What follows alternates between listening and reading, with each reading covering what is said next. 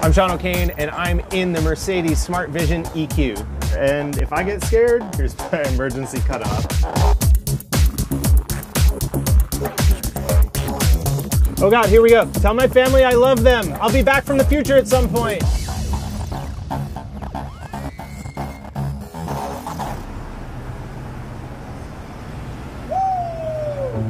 Okay, so it's day 5 of CES, and it's midnight, so that's why I'm having trouble figuring out what day it is. And we're about to head to the Las Vegas Strip because Mercedes wants to put us in the car that they think is going to be what we're all going to be riding in 2030.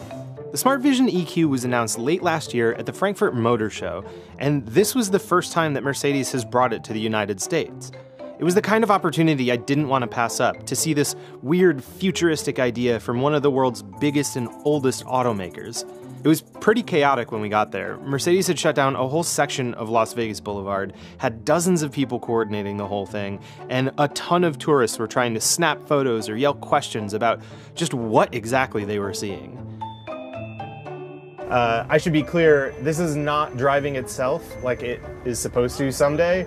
There's literally a guy with a bunch of joysticks in a bag who's going to be driving us down the strip. So let's see how this goes. So here we go, we're moving. None of the stuff in here is like actually really working. I mean, the screen is lighting up and showing us like a demo, but like I'm touching it and it's not doing anything. It's not an actual touchscreen. These are like speakers or cameras or lights or something, but I can't really tell. This is really just like a mock-up of what Mercedes thinks a self-driving car would be like in 2030. Something that you would order on your phone and have come pick you up so that you can go out to wherever it is you want to go. And it's based off of the Smart Fortwo, so an actual car that's on the road today, which is why it might look a little bit similar to you if you've ever seen some of those flashier, newer smart cars, but obviously redesigned with a whole bunch of future flair. You know, you've got these crazy blue lights, these doors that scissor up and down and sound like they're in a sci-fi movie. We've got lights along the floor, a big screen on the front that says like Las Vegas Boulevard and like watch out and like all these things to sort of signal the pedestrians. We're obviously also not going very fast, as you can see, and everybody's taking pictures.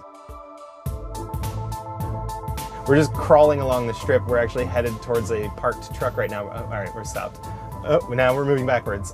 What's really funny is like there's this giant windshield that just like stretches from the front of the dashboard all the way to the back, which is cool because like we're on the Las Vegas Strip. We can see everything that's happening. Like there's Planet Hollywood, there's the Paris. Like that's still Planet Hollywood. I never knew Planet Hollywood was so big. All of this, the see-through design, the giant screen, has to do with how Mercedes thinks we'll one day use a fully self-driving car. And while some companies imagine them as workspaces or store experiences, the Smart Vision EQ is all about turning your car into a rolling smartphone ride, with things like your favorite entertainment or social media accounts available right in the dashboard. Now, maybe that's a good idea or not. I can tell you right now, though, that the idea of my Twitter feed scrolling by on the dashboard of a self-driving car is already giving me nightmares.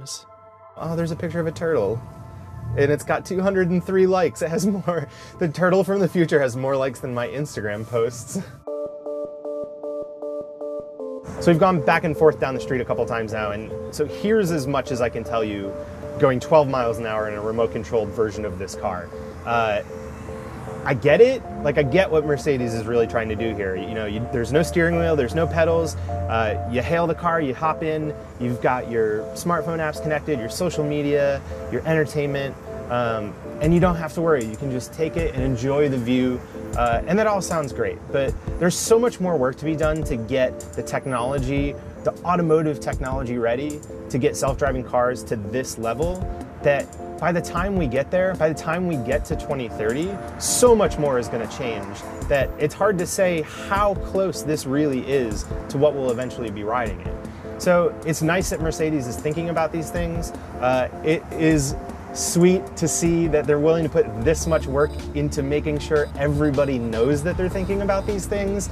But for right now, it's just another sort of stab in the dark at what our future of moving around looks like.